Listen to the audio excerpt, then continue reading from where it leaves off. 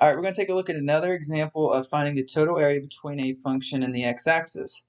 Keyword here again is total, so every area that we find has to be positive, unlike the definite integral, which can have negative area. So we're going to figure out the total area between f of x and sine of x and the x-axis, and we want to do that on the interval negative pi to 2 pi. Okay, so this is going to be our leftmost x value, this is going to be our rightmost x value. You can imagine with trig functions, as you know probably from graphing them, that they do oscillate. So very likely this graph is going to cross above and below the x-axis. We'll have to figure out whatever's below the x-axis. Basically, we'll have to make that positive, and to ensure that we're finding the total area and not the net area, or just the definite integral. As we saw before with our first example, we want to figure out where this crosses the x-axis so that we can break up our integral into several different pieces and just take the absolute value of each. So we're going to set sine of x equal to 0.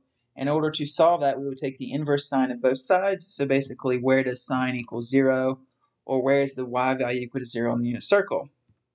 That is anywhere along the x-axis, which is any multiple of pi. So 0 pi, 1 pi, 2 pi, so on and so forth. Sine will be equal to 0.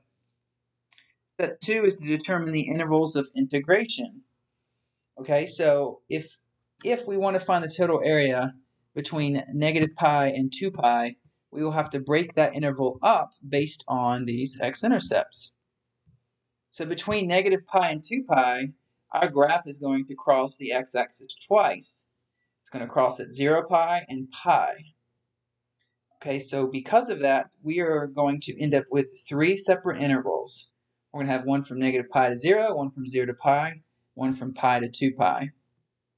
This is what these integrals will look like, and again, we're going to take the absolute value of each. So the first one, based on our first interval, is going to be the integral from negative pi to 0 of sine of x dx. We are going to put absolute value bars around that because just to ensure that whatever area we get, we ensure that it's positive for total area. Our second integral is going to be from 0 to pi of sine of x. Again, we're going to put absolute value bars around that to ensure that that area is positive.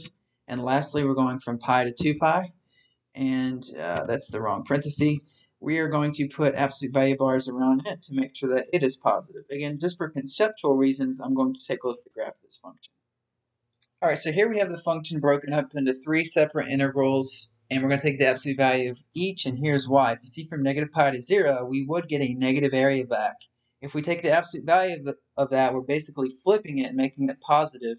Because we're total area, all this area is considered positive.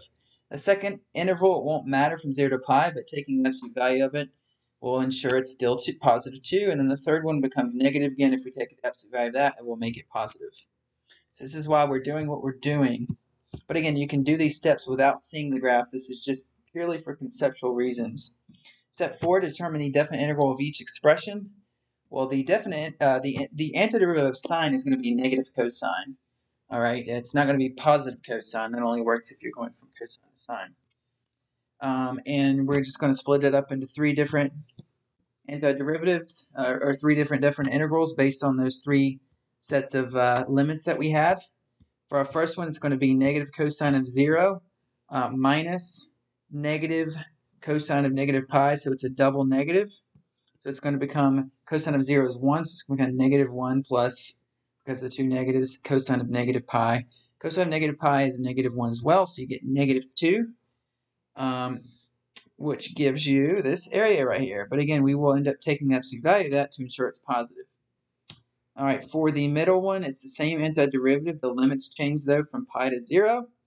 You're going to end up with positive 1 plus 1, which is 2, which gives you that middle area.